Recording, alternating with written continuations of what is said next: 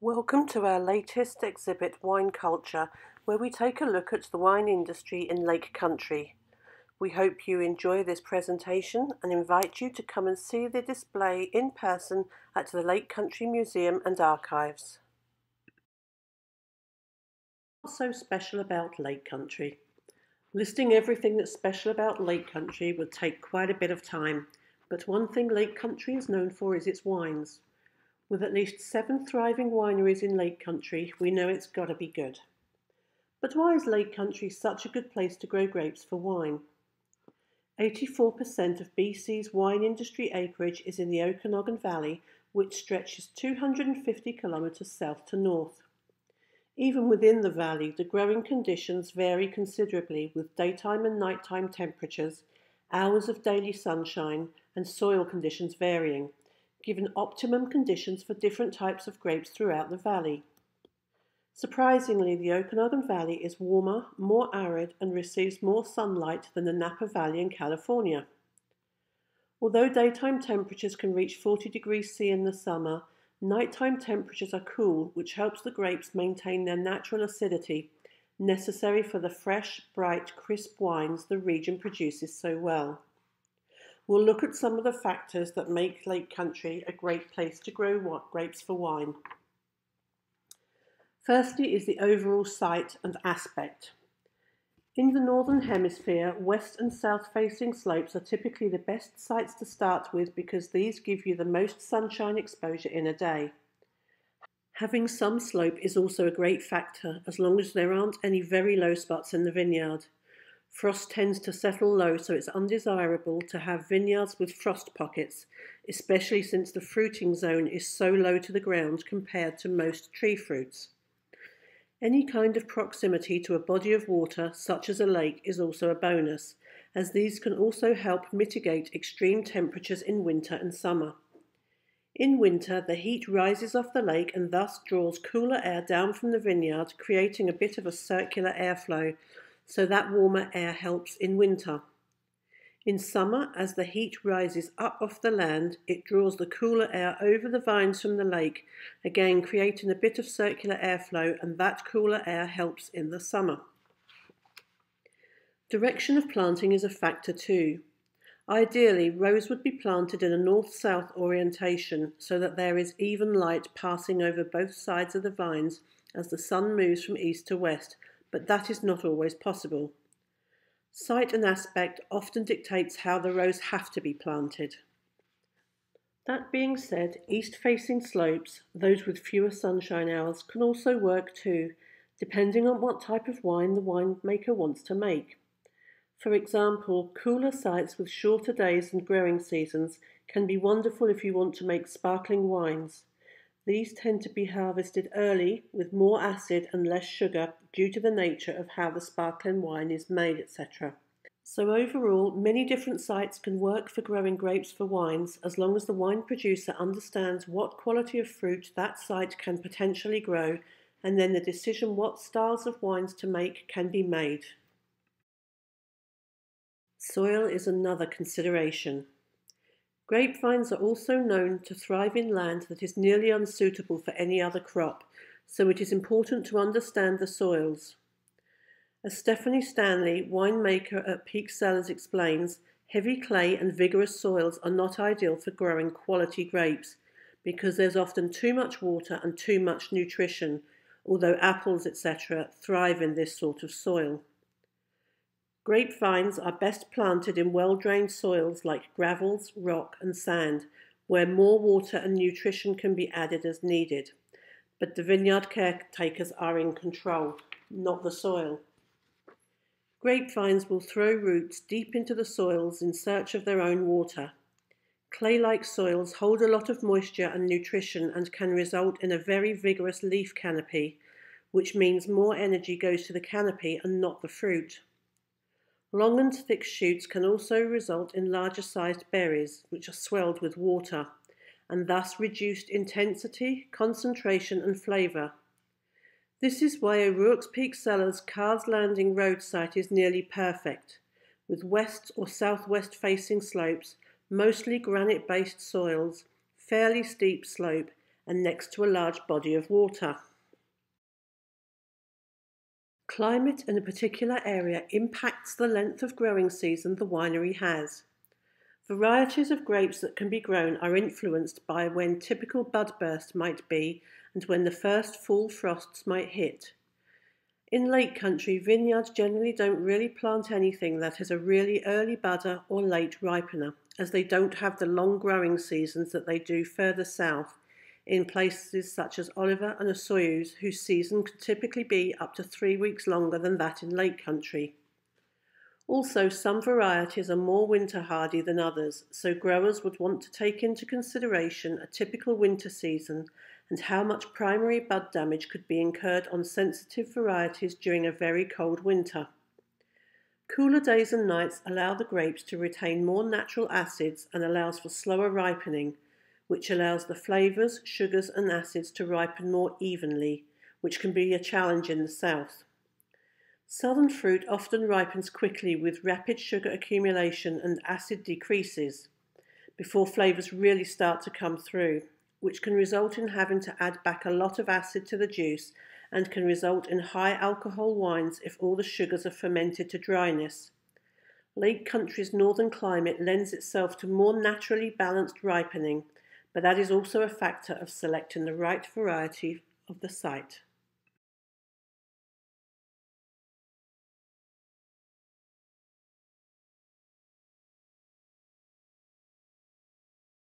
Good quality wine grapes cannot be grown just anywhere. Location and climate are two very important factors in growing grapes for making wine, and these two go hand in hand. Not all parts of the Okanagan Valley are suitable for growing grapes, and not all wine grapes will grow well in every wine-making area of the valley.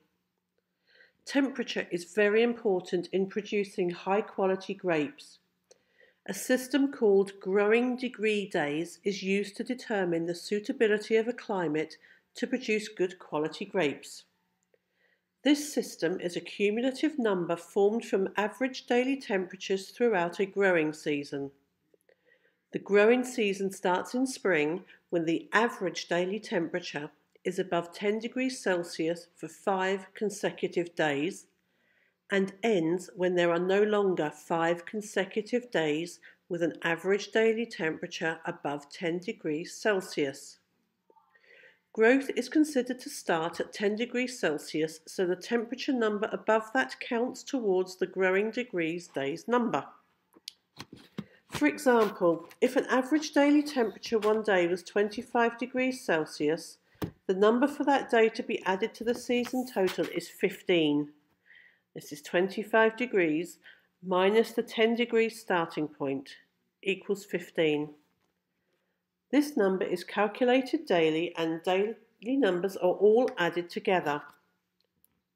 There are 4 growing degree day classes based on the vinifera and French hybrid grapes grown in the Okanagan Valley. Generally, Class 1 is furthest south and Class 4 is furthest north. Lake country is considered to be in Class 3. If you were to look at the different degree day classes on a map of the Okanagan Valley, with each class given a different colour, you wouldn't see horizontal bands, but rather random areas of colour over the map because other factors affect the temperature. Surprisingly, Lake Country scores slightly higher than Penticton on the degree day chart. Here in Lake Country, Okanagan Lake has a large impact on the grape growing conditions, as do the slopes that rise from the lake on which the grapes are grown. Water changes temperature more slowly than air, so the lake has a stabilising effect on the temperature of the air around it. The slopes also have an effect, as can be seen in the diagram we are now showing. Let's take a look at how wine is made. There are 5 main stages in the process of making wine. These are harvest, crushing, fermentation, clarification, aging and bottling. Stephanie Stanley, O'Rourke's Peak Cellars winemaker, explained to me how they make wine. Many of the processes vary from winery to winery. Starting with harvest. This can be done mechanically where the grapes are shaken off their stems, but in Lake Country, grapes are usually harvested by hand in September and October. The timing of the harvest is very important and plays a part in the sweetness, acidity, and flavour of the wine. As for deciding when to harvest, there are a lot of things to consider here as well. Wineries usually start with testing the grapes for sugar and acidity, as this will give a general indication of ripeness. They also taste the fruit, which involves several things. 1. Evaluating how juicy or pulpy the grape is. 2. Chewing the skins to determine how phenolic the skins may be, which is a check for bitterness. 3. They taste to see if there is any flavour development, or does it still just taste like sugar water. 4. They evaluate the health of the vine itself. Is the canopy still healthy, or are the leaves starting to yellow? And also the grapes. Are they starting to shrivel? Is there any disease risk? Are they too plump and fat? And finally, they consider the next few days of the weather after evaluating all of the other factors. The second step is crushing. Grape juice is extracted from the grapes by pressing. In the Middle Ages, the juice was extracted from the grapes by grape stomping. The grapes were trodden under bare feet to crush the grapes. Most wineries, O'Rourke's included, use machinery as a more efficient and hygienic method of extracting the juice today. O'Rourke's produce mostly white wines and use mainly whole cluster or whole bunch pressing for the white wines. The bunches of grapes, stems included, are tipped into a hopper, which allows for some sorting as the bunches of grapes slide down onto the table and onto an elevator, which lifts them up and drops them into the top of the press. The press itself is a large horizontal cylinder with slots in the bottom to allow the grape juice to drain out. An inflatable bladder inhabits the cylinder and is gradually inflated and deflated to gently squeeze the grapes and press the juice out. The grapes are tumbled periodically and squeezed again until the juice is extracted, leaving behind the seeds, skins, and stems. Trays can be bolted onto the underside of the press to cover the drainage slots during pressing, to hold red skins during pressing to create the delicate colour in rosé wines. Red wines are subject to a few extra stages as explained by Stephanie. Before the grapes are pressed, the stems are mechanically removed. The bunches of grapes are tipped into a horizontal drum with a series of paddles that gently knock the grapes from the stems. The grapes fall through holes in the drum and are collected from underneath. Red wines are fermented with the skins before pressing. The grape juice from the press is then pumped into tanks for the next step, fermentation.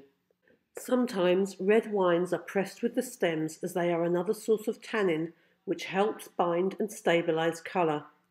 Pinot grapes are generally a lower tannin variety of grape, so pressing with the stems aids in the colour formation.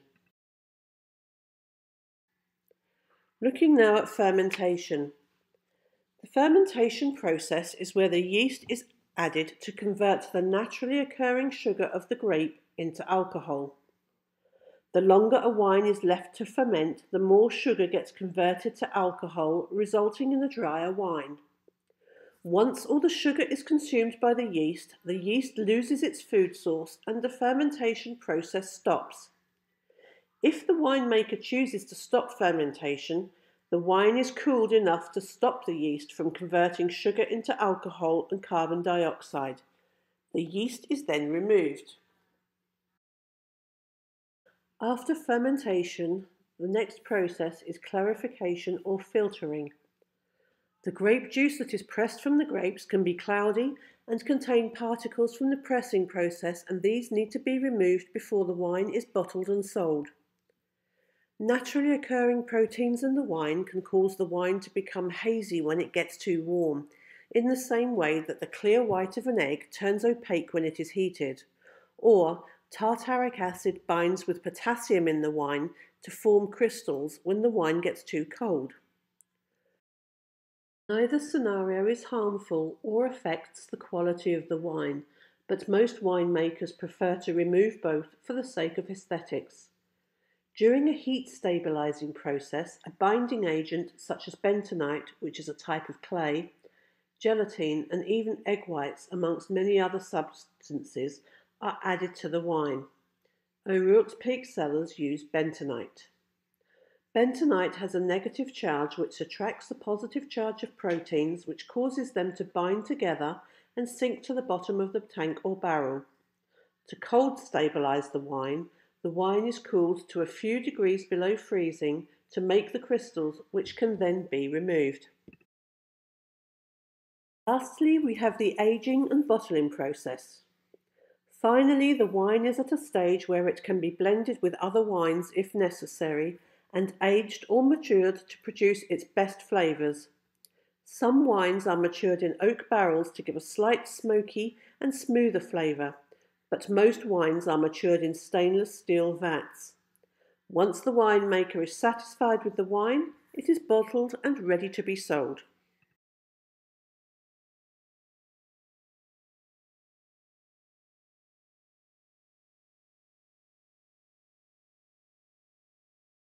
Grey Monk was founded by George and Trudy Heiss. George is originally from Austria and Trudy is originally from Germany, but they met at a hairdressing competition in Edmonton, Alberta. In the 1970s, George and Trudy made the decision to change careers and move out to the Okanagan Valley. When George and Trudy originally purchased the property that Grey Monk sits on, it was an orchard, but they were not interested in growing orchard fruit, so they decided to remove the original fruit trees and to plant wine grapes instead. The original vineyard was planted in 1972, and the Heiss family originally grew grapes for commercial wineries, but later decided that they were not satisfied with what was being produced from their grapes. They then decided to try making their own wine from vinifera varietals. In 1976, the Heiss family imported Pinot Gris, Pinot Auxerrois, and Gewürztraminer rootstock from Alsace, France. In doing so, they were the first to plant the Pinot Gris vine in Canada. When deciding upon a name for their future winery, it was only natural to incorporate a nod to its future claim to fame as well as George's family history. In Austria and Hungary, this grape is called Grau Munch, hence the translation to grey monk. The grape has a very distinctive blue-grey coloured berry. After allowing a few years for the vines to begin producing, Grey Monk opened its doors in 1982 and soon developed a favourable reputation, particularly for its fruit-forward white wines. The first vintage was produced out of a garage on the property and consisted of 125 cases. Since the first vintage, production has increased to over 100,000 cases per year. George and Trudy's son, George Jr., decided to enroll in an enology, which is the study of wine, and viticulture program in Germany. After 4 years of studies, George Jr. arrived back in Canada in 1984, just in time to help with the harvest and to take on his new role as winemaker. Eventually, all three of George and Trudy's sons held their own role within the winery's operation. After 35 years of proprietorship, which saw growth within the winery and the opening of the restaurant in 2002, George and Trudy made a difficult decision to retire from the wine industry. Grey Monk was thus acquired by Andrew Peller Limited in 2017. Andrew Peller has continued to build upon the work of the Heiss family by producing award-winning wines that are renowned for their quality as well as their amazing value.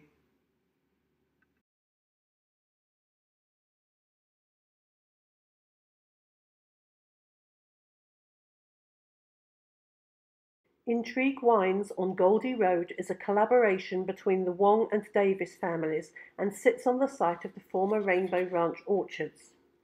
Previously a home winemaker, Roger Wong joined Tinhorn Creek Vineyards in 1995 at the time of the winery's launch. Here he learned all the necessary skills from farming, right up to judging wines for competition. Roger moved to Pinot Reach Cellars, now Tantalus Vineyards, as winemaker in 1998.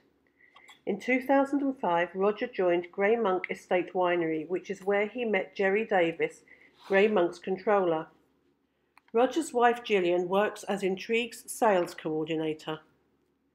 Jerry Davis has worked in the wine industry since 1998 and spent 14 years with Grey Monk as their controller. Together with her husband Ross, Jerry farms 10.5 acres of vineyards in Lake Country. This property yields around 4.5 to 5 tons of grapes each year, and each ton of grapes yields around 600 litres of wine. Intrigue's grapes are grown in several locations. Jerry and Ross Davis grow grapes for Pinot Gris, Kerner and Riesling at the winery, while Gillian and Roger Wong grow Riesling and Muscat Canelli grapes on their 7.5-acre farm in Oyama. Both of these vineyards were first planted in 2008 and yielded their first harvests in 2010. Riesling, Pinot Gris, Rotberger, Ehrenfelser, Kerner and Gewürztraminer are also grown at a few locations in Oyama. Intrigue's only Chardonnay grapes are grown in Kelowna along with Gewürztraminer grapes. The bottle of Intrigue's bubbly blush wine called I Do was designed by renowned Lake Country artist Margaret Kyle.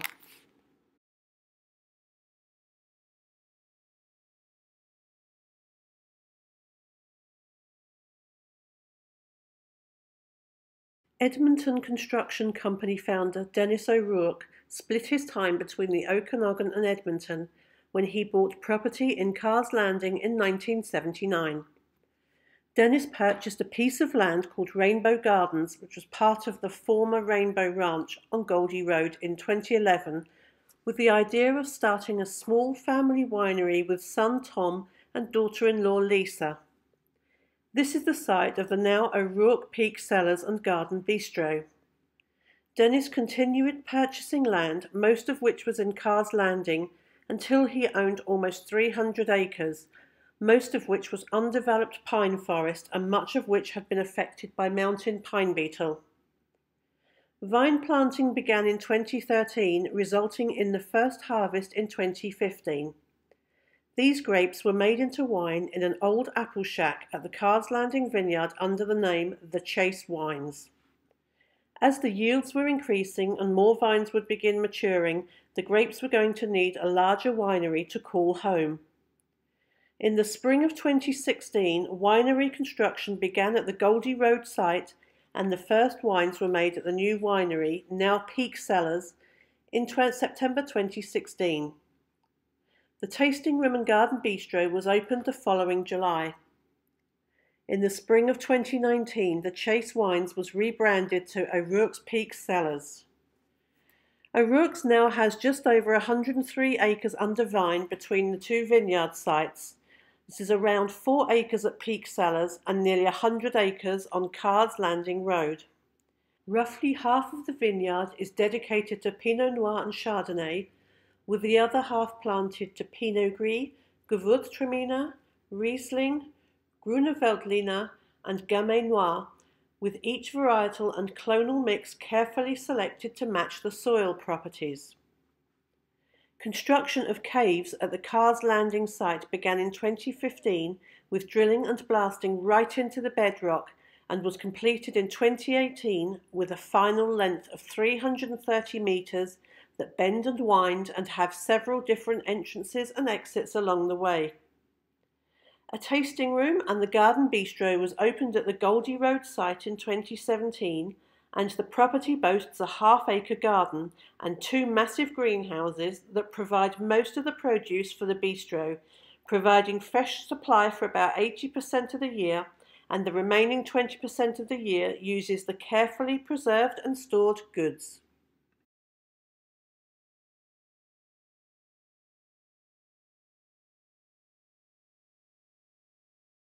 Blind Tiger Vineyards has a most interesting story behind its name. During the days of American Prohibition in the 1900s, when sale and consumption of alcohol was illegal, establishments opened up where one could buy and consume alcohol. Commonly known as speakeasies, they were also known as blind pigs, as a taunt to the police, and blind tigers, with blind tigers being regarded as slightly classier establishments. These places generally had a statue of a tiger at the entrance. If the tiger was blindfolded, it was safe to enter. If it was not wearing a blindfold, then it was assumed the place was being watched. The site of the Blind Tiger Vineyards was once an alpaca farm. In 2010, the Wildchuck family planted their first blocks of Riesling and Gewürztraminer vines before adding Pinot Noir and Chardonnay at a later date. In 2013, the winery received organic certification from the North Okanagan Organic Association. The fertilizer used is 100% plant-based, which allows optimal soil nutrient profiles, and natural minerals are used to control fungus on the grapes. Their organically raised heritage chickens minimize pests. The Blind Tiger team believe that organic farming is not only beneficial to the land, but it also produces better quality wines with more complex flavors. Blind Tiger officially opened its doors in 2015 and is popular for its live music events and wood-fire pizza, as well as the 11 types of wine they offer. Blind Tiger now produces around 35,000 bottles of wine a year.